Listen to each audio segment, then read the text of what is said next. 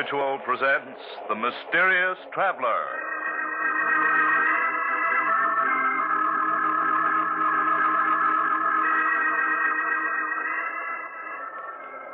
This is The Mysterious Traveler, inviting you to join me on another journey into the realm of the strange and the terrifying. I hope you will enjoy the trip, that it will thrill you a little and chill you a little. So settle back and get a good grip on your nerves, if you can. Where are we going?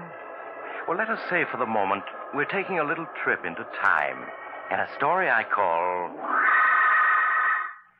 New Year's Nightmare.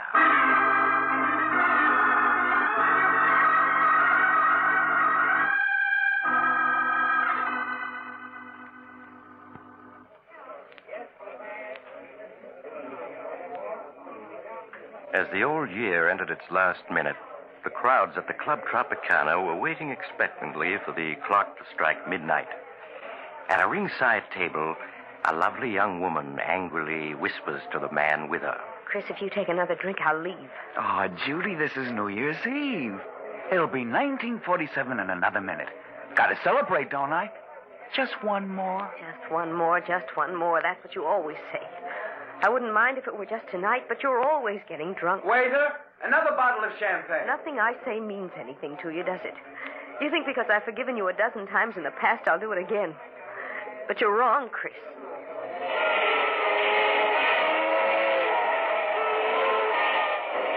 Happy New Year, darling. 1947 is going to be our year. No, Chris, it isn't. I won't marry a man who gets drunk in New York and wakes up the next day in another city. Oh, Judy, what are you saying? You don't mean that. You know I love you. Yes, Chris, you love me. But not enough to give up drinking. I'll miss you, Chris. Miss you terribly. But I know I'm doing the right thing. Judy, don't talk like that. I couldn't live without you. You know that. Won't you? I'm sorry, Chris. Here's your ring. Will you please take me home? You don't have to leave. If the sight of my drinking is too much for you, I'll go someplace else and do it. Martin will take you home. Happy New Year, and goodbye.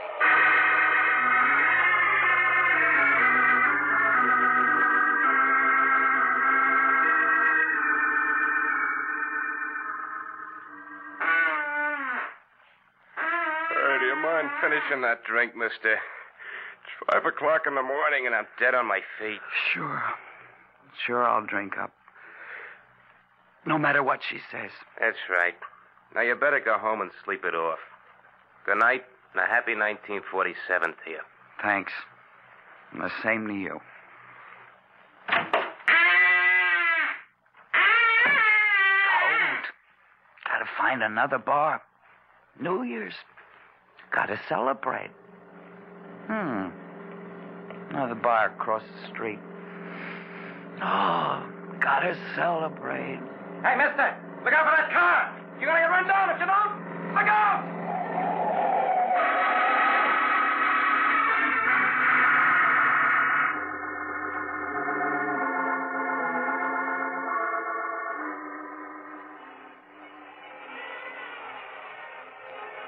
Oh, my head.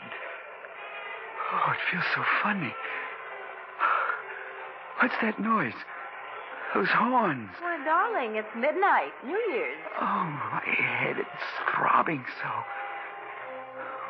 Where am I? How did I get here? Why, darling, you live here. Live here? What are you talking about? Charles, I'd better call Dr. Smith. You look so strange. Hello? Connect me with Dr. Smith's apartment, please. Never seen this place before. Hello, Doctor? This is Blanche Arnold. Yes, it's Charles. He isn't well. Could you come to our apartment at once? Oh, thank you. Goodbye. What do you mean, I live here? Who are you? Where am I? I'm your wife, Charles. This is our home, don't you remember? You're my wife. Well, you can't be. I'm not married. What am I doing here? What's your game? Charles, can't you remember anything about us? What are you talking about? I never saw you before.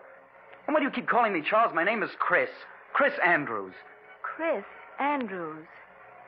So that's what the initial CA stood for. Oh, that noise out there. What are they making such a racket for? Because it's midnight, New Year's Eve. Midnight? New Year's Eve?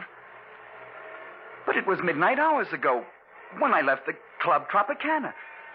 What are you talking about? Oh, that must be Dr. Smith. I'll answer it. Dr. Smith? I don't know any Dr. Smith. Oh, come in, Doctor. I'm so glad you're here. I think it's the amnesia. It seems to have left him all of a sudden. Charles? It's Dr. Smith. I don't know him, and I don't know you. And please stop calling me Charles. I told you my name is Chris Andrews. Mm-hmm. Won't you sit down, Mr. Andrews? I'd like to talk with you for a few minutes. What about? Tell me, Mr. Andrews, what's the last thing you remember before finding yourself in this apartment? Why, Judy. She and I were at the Club Tropicana, celebrating New Year's Eve. I see. I remember we quarreled about my drinking. I walked out on her and had a few drinks someplace else. Mm-hmm. That's all I can recall. Oh, my head. I've had hangovers, but I've never felt like this before. What time is it? It's just 4 minutes after 12. But it can't be 4 minutes after 12 New Year's Eve. That was hours ago when I left the Tropicana. Mr. Andrews, that was New Year's Eve, 1947. What do you mean, that was New Year's Eve, 1947? This is New Year's Eve, 1948. 1948? What are you talking about? It's 1947. Well, here's the morning paper. You can see the date for yourself. Thursday, January 1st, 1948. No, it can't be. It can't be. A year gone? Just like that? Well, where did it go? I haven't lived it yet. Perhaps you'd better let me clear up a few things for you. 1948. My name is Smith. I was a resident physician until recently at the Park Hospital. While I was on duty, last New Year's Day, 1947, you were brought into the hospital seriously injured, having been run over by a car. When you recovered consciousness 5 days later, you didn't know who you were. You were a victim of amnesia. Amnesia? Yes, and we didn't know who you were as you had no identification papers. But my wallet, letters. They were gone. The only clue to your identity was a belt buckle with the initials CA on it. We didn't know your real name, so I called you Charles for the C. Blanche was your nurse. I've always liked the name Charles. And as for your last name, we thought Arnold was as good as any, so you became Charles Arnold. But what have I been doing since the day I recovered consciousness? Well, you weren't discharged from the hospital until May. Then you went to work as an insurance clerk. As an insurance clerk? But I don't know anything about being a clerk. I'm a reporter. Well, there was no way of learning what your occupation had been. So when Blanche learned of this opening in an insurance office, you applied for the position. And that's where I've been working? Up to now? Yes. And then after you got your job, we were married. Married? Charles. Chris. Don't you remember? I'm afraid, Blanche, you really can't. Married. But Judy... Oh, it's like a dream. My head keeps throbbing. I keep expecting to wake up. There's that date in the paper. January 1st, 1948. Doctor, you said he might never get over his amnesia. Well, that was a strong possibility, but apparently the sounds of New Year's brought back his memory. You're going just like that. Judy, my friends, job, all gone. Doctor, where am I? What's the address of this apartment house? You're at 5718 North 13th Street, Philadelphia. Philadelphia? But how did I get to Philadelphia? That we don't know. All that I can tell you is that your accident occurred just a few blocks from here. Darling, I know what a shock it must be. Strange. You must have called me darling many times in the past. And yet this is the first time I've ever heard you call me that. Yes, I know. What did you say your name was?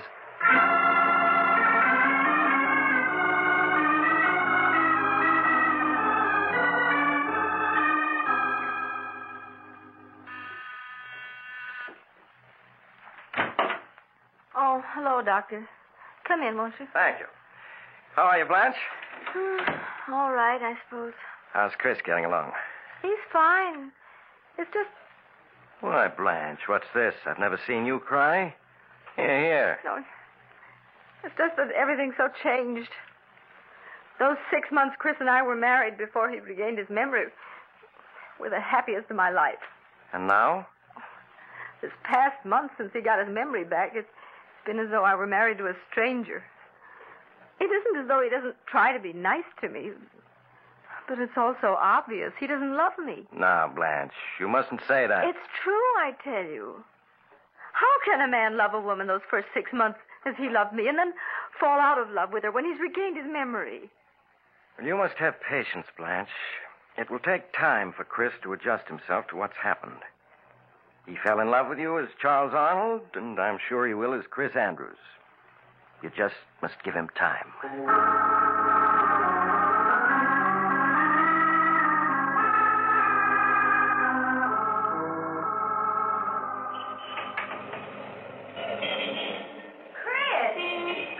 Andrews. Chris, it is you. Judy. Oh, Judy. Oh, just let me look at you. Oh, this can't be true. You're being here. Well, it is. It's been a long time. Yes. Year and a month since New Year's Eve, 1947. Chris, what are you doing here in Philadelphia? I live here. Well, so do I. I got a job with Ryan and Company as a copywriter here a few months ago. Look, Judy, we can't talk here on the sidewalk. That's right. Well, look, I live only a few blocks from here. We can go to my apartment. Oh, that's fine. There's so much I want to ask, and there's so much to tell.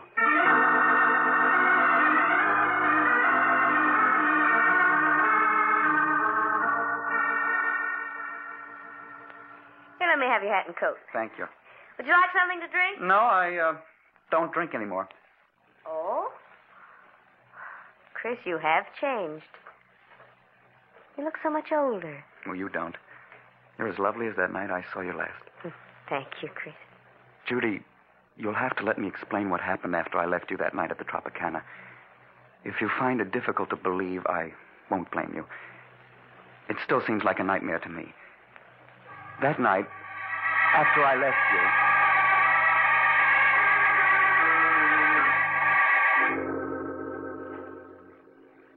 And so now you know everything. From the moment I last saw you to this one. Oh, no wonder you look different after having gone through an experience like that.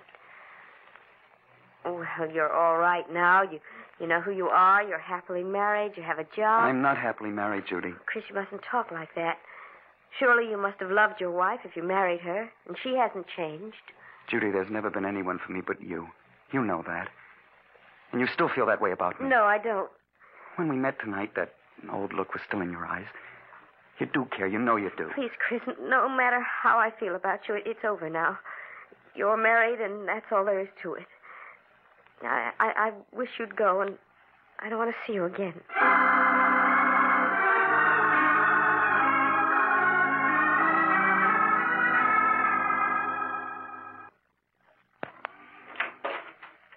Chris, where have you been?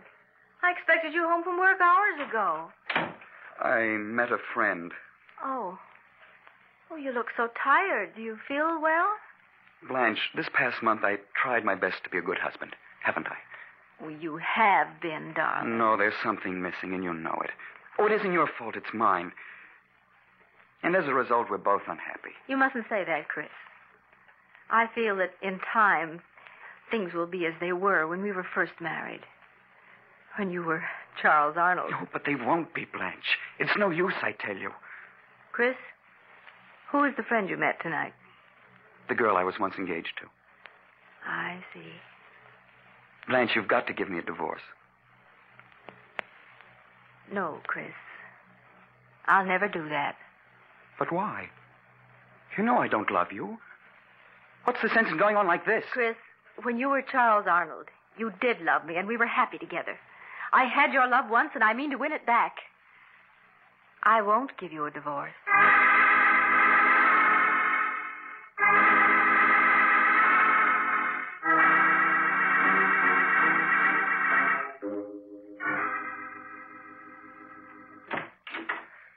Judy. Chris,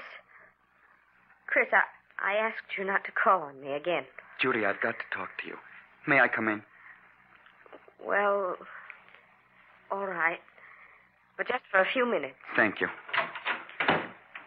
Judy, even if we hadn't met again a week ago, things wouldn't have been any different between my wife and myself.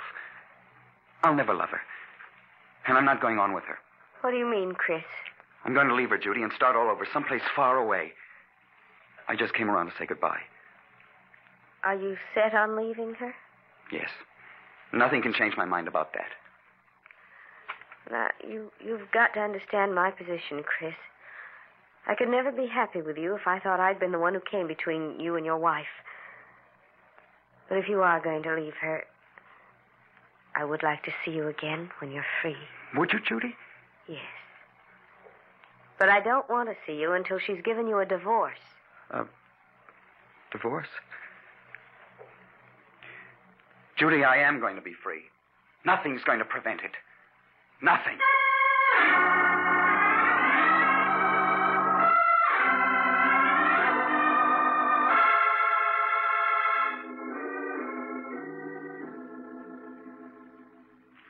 Blanche, how would you like to go out tonight? Go out? Yeah, we might take in a show or go dancing. Didn't I ever take you out when I was Charles Arnold? Oh, why, yes. We used to have wonderful evenings together then. Well, why not now? Unless you don't want to. Oh, Chris, there's nothing in the world I'd rather do. Hey, why the tears? Oh, it's just that I'm so happy. Oh, come here. Did this Mr. Arnold ever put his arms around you like this? Oh, yes, often. Oh, Chris, stop squeezing me so tight.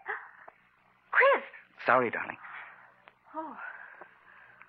Oh, you almost squeezed me to death.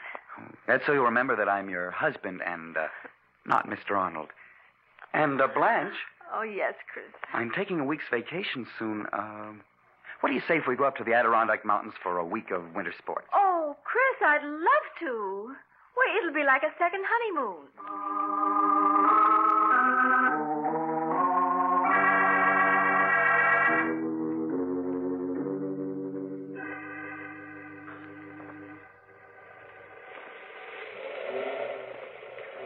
Blanche, you all right?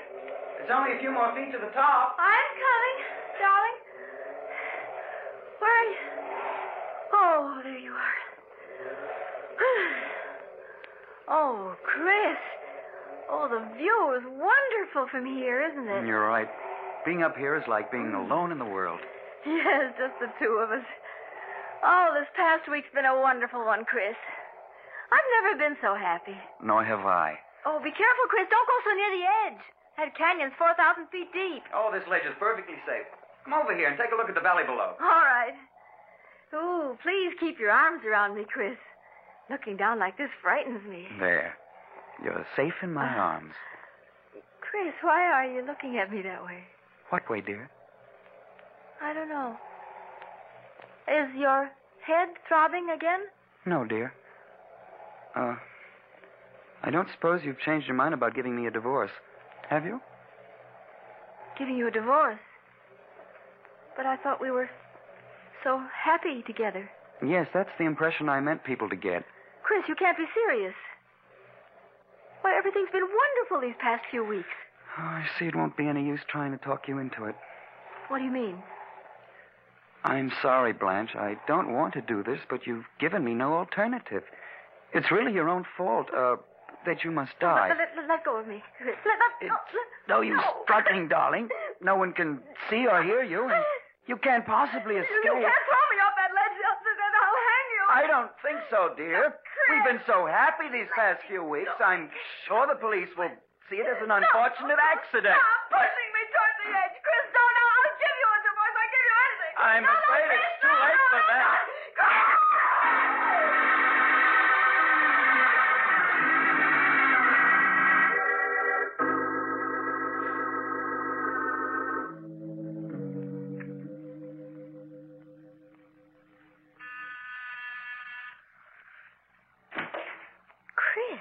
Good evening, Judy. May I come in? Why, yes, of course. How are you, Chris? Oh, I'm all right. I want to thank you for the note you sent me when Blanche died. I can't tell you how sorry I was to hear about it, Chris. Yes, it all happened so quickly. What have you been doing since then? Oh, just working. Trying to straighten myself out. Yes. Judy, perhaps I shouldn't talk about it now, seeing that Blanche has only been gone a month, but I've been thinking of leaving town. Will you come with me? Please sit down, Chris. You make me nervous walking back and forth like that. All right. But you haven't answered my question. Well, it isn't easy to answer. It would be if you said yes. I see in your eyes you mean no. Why? Chris, I've met someone else recently. Someone else? But you said if I were free, you'd marry me. I didn't say I'd marry you. I said if you were free, I'd like to see you again. But now I'm not even sure of that. You're so different from what you used to be. Stop being clever.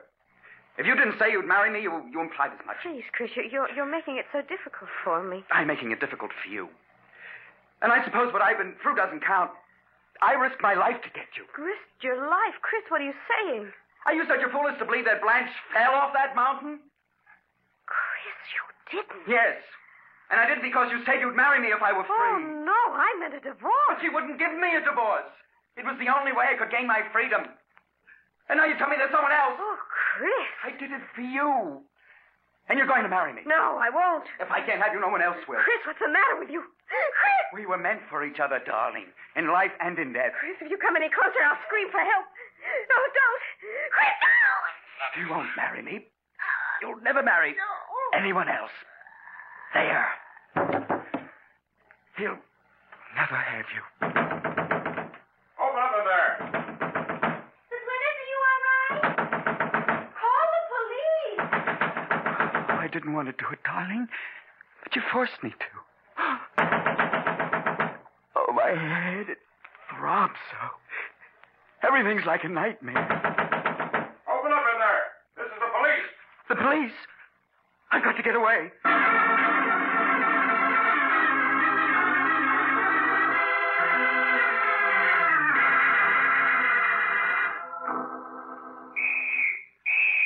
Oh, they're closing in on me. There's no escape from this roof. Let's work our way down from this end of the roof to the other. They'll never take me alive. Never. I've got 5 bullets. 4 for them and the last for myself. Take it easy now, Joe. You may be hiding behind one of those chimneys. Oh, my head. It keeps throbbing so. If I could only think. All this can't be real. It's like a horrible dream. They're coming for me. Right. There's someone behind that chimney over there. Get under cover. They'll never take me alive, never. I'll show them. Keep down, Mike. Why don't you come and get me? Afraid to shoot it out with me, huh? I'll show you. Come on, Mike. His gun is empty. Oh, empty. You'll never take me alive. Never. He's climbing up on the ledge. It's 15 stories down. I'm coming, Judy. I'm coming. He's going to jump. I'm falling. Falling.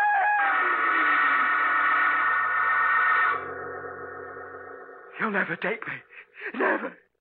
I'm falling. Falling. Doctor, the patient's recovering consciousness. Yes, you're right. He's opening his eyes. Oh, my head. It throbs so. Where am I? Oh, it was a dream. Not real. Oh, thank heaven.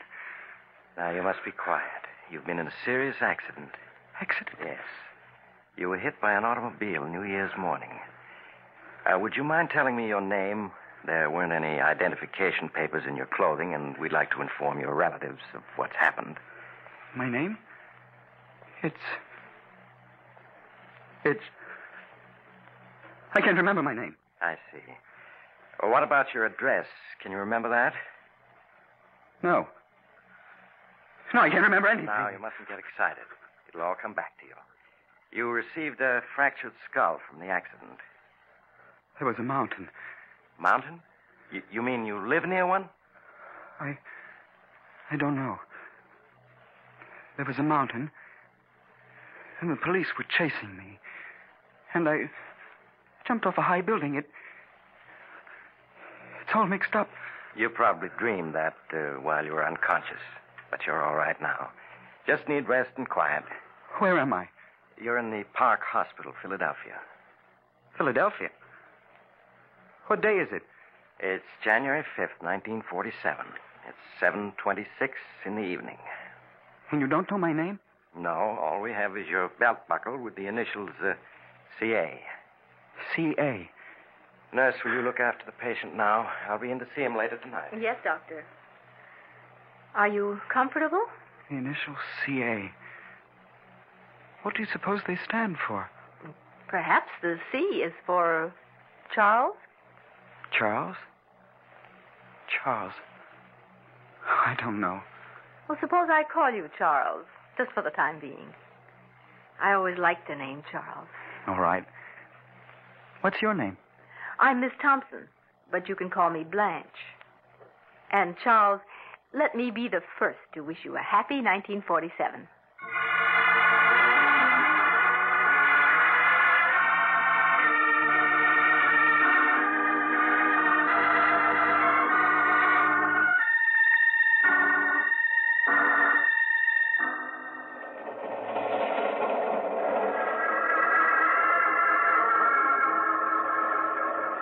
This is the mysterious traveler again. Have you enjoyed our little trip? Oh, by the way, I want to wish you all a very happy New Year. And I do hope you'll be careful about making new acquaintances. And perhaps you'd better keep an eye on the old ones, too. For after all, who can foretell the future? Not even Chris Andrews, or should I say Charles Arnold, knows what's in store for him. But we do, don't we? And speaking of the future, Oh, you're getting off here. I'm sorry. But I'm sure we'll meet again. I take this same train every week at this same time.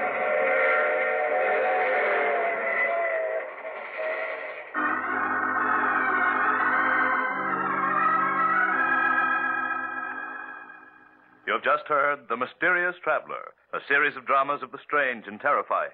In tonight's cast were Maurice Tarplin, Stuart Brody, Louise Fitch, Hester Sondergaard, and Mort Lawrence. Original music was played by Doc Whipple. The Mysterious Traveler is written and directed by Bob Arthur and David Cogan.